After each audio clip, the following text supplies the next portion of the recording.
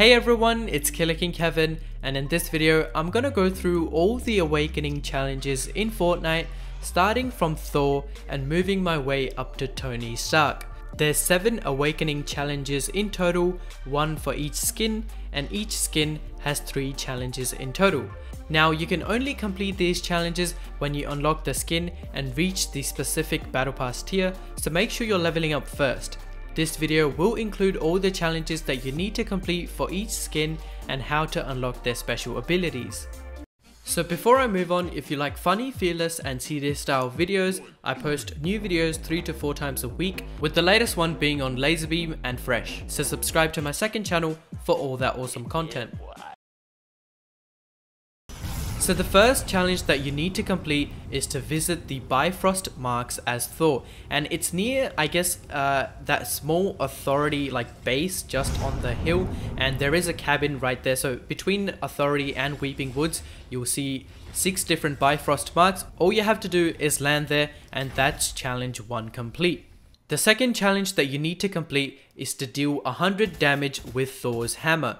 Now this challenge is harder than I guess all the challenges, and you can damage real people, but on top of that you can actually damage henchmen or even the Stark bots to complete this challenge. So all I did was land at a Quinjet, and then I guess hit everyone with the Thor's hammer, and that's easy 100 damage done. Now on a side note, if you don't have Thor's hammer yet, all you have to do is go under Salty Springs at the crater and pick up Thor's hammer. Now you do need to reach a certain level on the battle pass to actually get this hammer, so once you get that level you can pick up the Thor's hammer at the crater.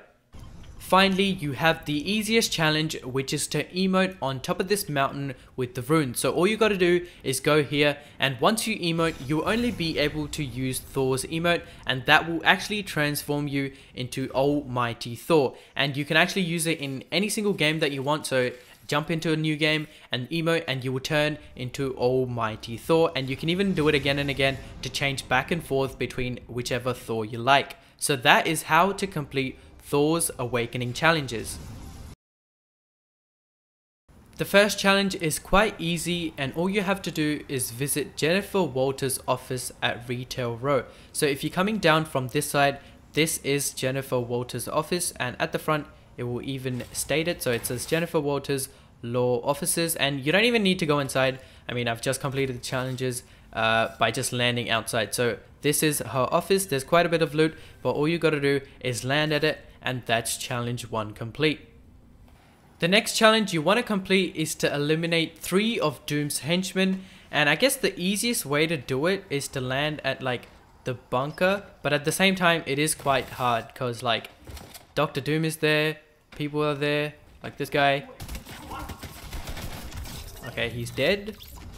Now I'm pretty sure there's 2 at the vault place, and there should be others at the the houses, so these 2 should be easy kills. That's 1, and that is 2. Okay, there should be 1 henchman in here. Hopefully no one's killed him. Where you at? Where you at? Oh, there he is. And that is 3. Yep, challenge complete. So those are the 3 ways. You can go for other like houses and locations. They literally spawn everywhere. Like some are outside as well, but that was I guess the easiest way to get 3 in one game. The final challenge that you need to complete is to come over to this place. It's at the bottom of the map, and all you have to do is break this vase to get She-Hulk. So once you break this, you should be able to emote, and you will only be able to use the Gamma Overload emote. And that transforms you into She-Hulk. So there we have it, She-Hulk awakened, and this is it. Now you can just do it again and again, and you'll transform back and forth to She-Hulk and Jennifer Walters. So that's how you complete Jennifer Walters' awakening challenges and get She-Hulk. Now Groot only has 2 challenges, and to complete the first one you have to come to this heart-shaped island. It's on the very, I guess, western side of the map, so all the way to the left. And once you're there, just go to this heart-shaped island and you just have to plant a seed. Pretty easy. You just got to make sure, you know, no one else is there or someone kills you. But come over here, plant seed, and that is challenge 1 complete. The second challenge that you have to complete is to emote as Groot at this friendship monument. So it's at the most like western side of the map once again. So if you complete the first challenge, it's at the heart shaped, and the second one, you do have to join a new match, but it is very close to the like first challenge, and all you have to do is emote. I guess it shows Groot's and Rocket's friendship. So battle brother, join Rocket with the built-in emote, and there you go. You have Rocket. I'm pretty sure he stays with you like the whole game as soon as you do the emote, and you can do this emote with any skin that you want. It doesn't have to be just Groot. So this isn't like locked to Groot. You can do it with any skin, and I feel like that is actually really cool, that you're like able to use all the skins that you want, and Rocket is always like by your side. Now he kind of does like maybe block your view sometimes. It may be distracting, but who cares about that? It's the part where he's actually in the game. Oh, he doesn't actually block your ADS, but that's actually really cool. So that's how you complete Groot's Awakening challenges and get the Battle Brother emote. Alright, so the first challenge for Storm is that you have to go to the weather station on top of this hill right here. So all you have to do is land here, and that's pretty much it. It is on the bottom southeast side of the map, and all you gotta do is just land there, and you have completed challenge 1. And there's a llama here as well, but that will probably not be in your game. The next challenge is quite simple but annoying at the same time, because all you have to do is write the steamy stacks at steamy stacks, but the only problem is that you have to do it when you're in the storm. So depending on your circle or what match you're in, it could be 1 game or it could be 10 games if you're unlucky, but all you have to do is wait for the storm to come in and then just ride the steamy stacks. Make sure you're actually riding the steamy stack. If you don't ride it, then this challenge won't be completed. You can't just go in the storm. You have to actually do those 2 things when they're connected. So maybe just AFK somewhere, spawn somewhere where no one will kill you. I think personally you could just land at the top, just making sure that no one is here or no one's trying to kill you, but this should be the safest place to be, and just wait until the storm comes in. Okay, so the storm's finally coming in. Waited here. There was one person that flew past but didn't see me, so I'm in the storm, jump in, and challenge is completed. Now the final challenge for Storm is that you have to go to the middle of the circle and then emote as Storm. Now I would suggest going into Team Rumble because I guess it's the easiest one, and the circle shows up really quick, so you'll know where the middle is exactly. So I mean, I think this is the middle, so I'm just gonna try it out here and let's see whether it works or not. Okay, so it actually just shows you where the middle is. Go here and emote. Gale Force. Unleash your inner storm goddess with Storm's built-in emote. And there it is. Queen Goddess Cloud Walker.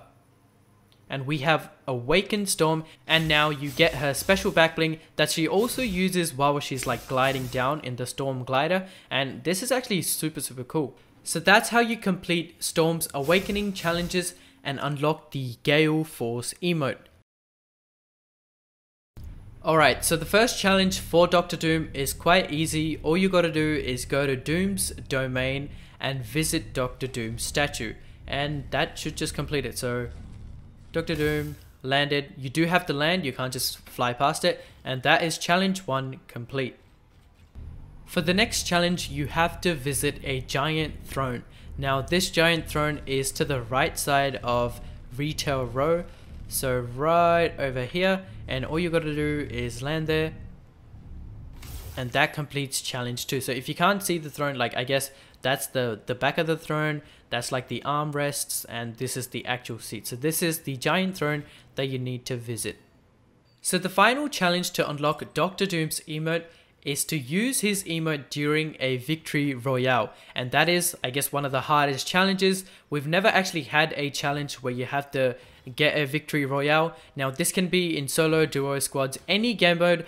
I am in Team Rumble because it is the easiest way to get a win. And I finally won the game. Oh my god. Okay, that is so cool. Dr. Doom's Victory Royale emote.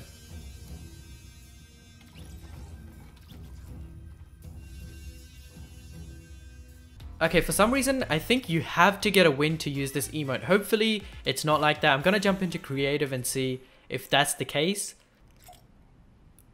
Oh my god, you can't use it. You can only use it during a victory royale. Okay, that kind of sucks. And the reason why is because, firstly, you can only use this emote if you're using Dr. Doom as a skin. And secondly, you're like rarely gonna get a win. So the chances of you using this skin and getting a win and using that emote is like quite low. So I feel like this emote, you won't actually see it that much. And for that reason, I think like the emote is amazing. Like it's super cool, but I don't know why they've made it Victory Royale exclusive. But anyway, that's how you complete Dr. Doom's Awakening challenges and earn the Victory Von Doom emote. So the first challenge for Mystique is to use a phone booth, and right now I think it's only at Doom's domain, so you have to come to Doom's domain and then use the phone booth right in front of Doom's statue. Just use it up, and that is it. Use the phone booth, and that is challenge 1 complete. The second challenge for Mystique is quite hard, and you have to deal damage with different rarity pistols. Now the easiest way to do it, this makes it super easy. All you have to do is land at the authority and kill this henchman. This henchman has 100% grey pistol drop rate. So just do that, go outside the authority and damage a shark. No matter what kind of damage you do, it will count. So do that, come back to the authority, upgrade the pistol at the very bottom at the authority to a green one, damage the shark again, and then do that once again, upgrade your gun to a blue pistol, and then deal damage to the shark, and that is your challenge complete in one game.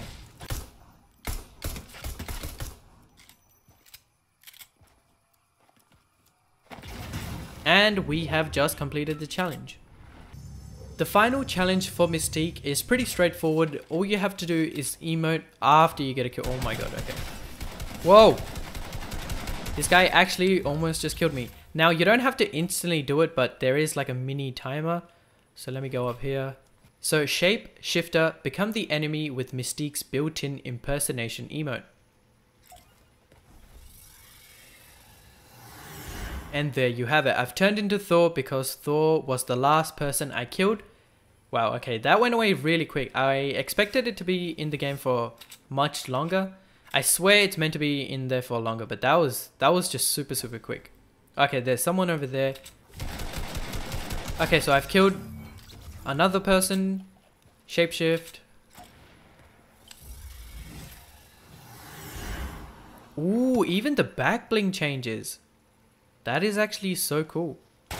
The pickaxe doesn't change, but the back bling does. Okay, they stay for a very short amount of time. It's like 2 seconds. So you barely even... I mean, it should have... I think it should have been on for a bit longer, like 5 to 10 seconds. It would make it worth using the actual emote, but it's only there for like literally 2 seconds. But that is the Mystique emote.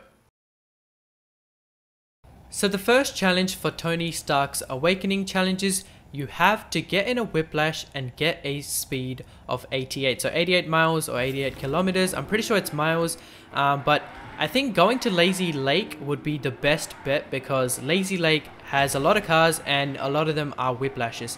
So I'm in a whiplash right now, just got to get 88. I'm on 71 and I'm on 90 now, and that is challenge 1 complete. It's pretty easy, just come out on the roads. You have to be on the roads or else the whiplash won't go fast enough, because if you go off-road, the speed will just start dropping, especially when you go uphill. So stay on the road, also use the boost because that will definitely get you above 88. The next challenge is to use an upgrade bench using Tony Stark. So the best way to do this is to just come over to this guy, kill him and pick up a grey pistol, but I have just found a grey gun, so I don't need to kill this guy. But if you can't find a grey weapon, just kill the dude, like the henchman, and he'll like 100% spawn a grey pistol. Now all you gotta do is farm some mats and go at the very bottom to upgrade the gun. Alright, we're down here, upgrade weapon, and that is challenge 2 complete. So the final challenge for Tony Stark's Awakening challenges is to come to this warehouse, which is the Stark warehouse, and just emote. So it is near the Authority, and there's someone right there. Let me just use the emote. And so you have the suit up emote, suit up as Iron Man with Tony Stark's built-in emote. And that, there it is, you are now Iron Man. So that's all the Awakening challenges for every single skin in the Battle Pass.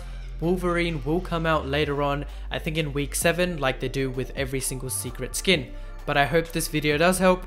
Hope you guys enjoyed. Don't forget to subscribe, like, and comment on this video.